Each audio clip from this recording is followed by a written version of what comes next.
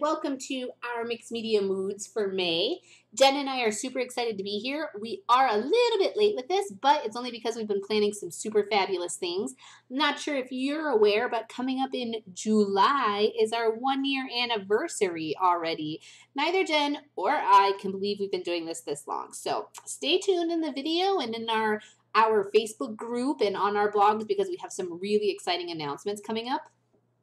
Here at the beginning of this video, so back to May, this challenge is really exciting, and DeeDee, worked on this board. I love it. I love the mustard color, and then I paired it this time with navy, which is really cool and like bright and fun, especially with a pop of white. So I started with a stack of ephemera and some jelly prints that I had. I specifically did a jelly printing session for this mood board because I loved the color combination so much. And then I pulled out a canvas board from Blick, and all of these links will be in the video description as well as on my blog, so be sure to check those out if you have any specific questions about supplies, because these videos are more about techniques rather than the exact supplies. Like, I'm not talking a lot about the wood board, though the wood boards are really cool because they have this huge edge to them. It's like 1.5 inches tall. And then I went through those jelly prints and I picked out 2 that had less patterns than the others. And these 2 jelly prints are more about kind of like color blocking and just color application because I really wanted to set the intention for my piece. So I didn't want to concentrate on patterns. I wanted to get a mix of the colors, that beautiful navy and that kind of mustard yellow from the mood board. And then using some golden heavy matte medium and a brush, I have applied these jelly prints to my board. I did trim them down, and then I glued those down with the heavy matte medium, and I made sure that, it is matte, but heavy gel medium because it is really thick. I made sure that I had gotten all the edges and the corners down nice and tight specifically. It's not that I didn't mind specifically about the middle portion. It's just that I knew I was going to keep layering on top of it. And this helped. That will help keep everything sort of anchored. Then from there, I'm pulling back out my kind of stack of goodies. Some of it is vintage ephemera, like that little page with the handwriting on it comes from a vintage invoice or a vintage memo book. It's so stinking cool. And it was written in a blue-black pen. So then when I applied clear gesso to the top of that page, the blue-black bled a little bit, and then it kind of has that midnight tone to it. It's really nice. This part of the process is really more about kind of stacking things and putting them on top of each other and taking them off. And I refer to this type of stuff as the song and dance because you put some on, you take some off, you put some on, you take some off. And I left almost, I would say 2/3 of that process in the video for you because it's very personal and there's a lot of personal preference involved. Like, what do I like? I love raggedy edges and things like that. So I always make sure to tear my edges rather than to cut them. It adds to the authenticity, I think is a good word for me to use. And I keep saying personal preference because it is, and this piece of artwork is really beautiful to me and speaks to me because it's the things that I love. I'm expressing myself. But what I want to say, the reason I keep saying that is because I can give you some tips and tricks, which I love to do, to help your artwork also be aesthetically pleasing to others. And especially if you're kind of doing the song and dance and things don't seem to really be working out, I have some tricks or some tips that might help you achieve more the look you're looking for. So one of those things is to rip the edges, especially when it comes to mixed media and sort of collaging and stacking and layering. Rip the edges. That really, really helps. The other thing is sometimes it's really good to stay in sort of a monochromatic theme. So I'm working in these tans and off-whites, but then I'm supplementing in some really darker tones of some other vintage text that I also had lying around. So I started with the creams and sort of lighter whites that came from the mood board, and then I also supplemented in some really vintage toned tan ones. And it's not necessarily every other layer, but every maybe third layer. And then that really helped kind of create this beautiful layered paper look. Then I just did a quick stitch down the middle and set that to the side. Now I have out some gesso, and I have gesso by all kinds of companies, and sometimes I kind of go back to my favorites, but that doesn't mean that others aren't good either. So specifically on this one, I wanted to use Golden's gesso because it's nice, as well as the Liquitex and the Blick version that I usually use. So I scraped some gesso on with a clean palette knife.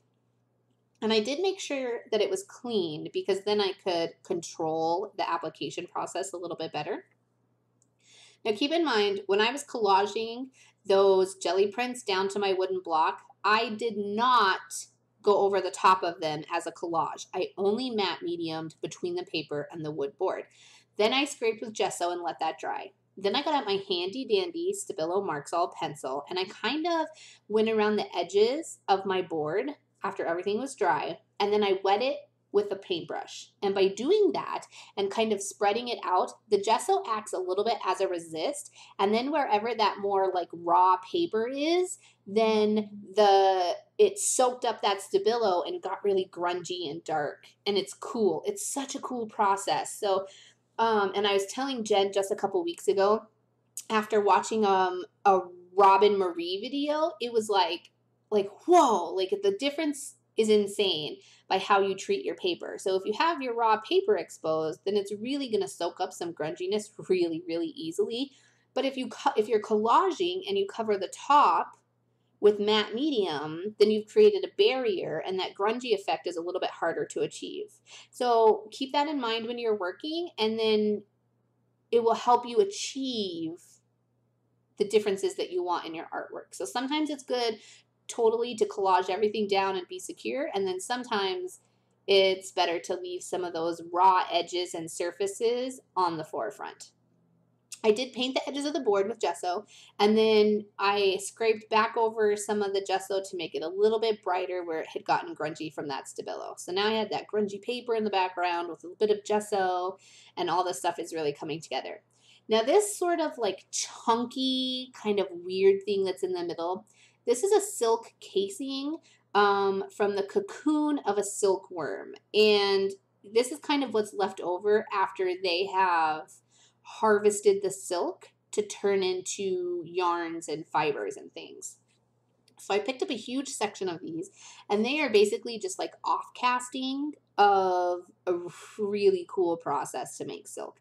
So I love them. It's kind of like a long tube that's been slit in the middle, and it's wonderful. Completely, completely wonderful. I have a huge bag of them. I just got them in the mail, and now I can't wait to use them on all kinds of projects, especially because I love incorporating natural elements into all of my pieces. Sometimes it's sticks, sometimes it's rocks.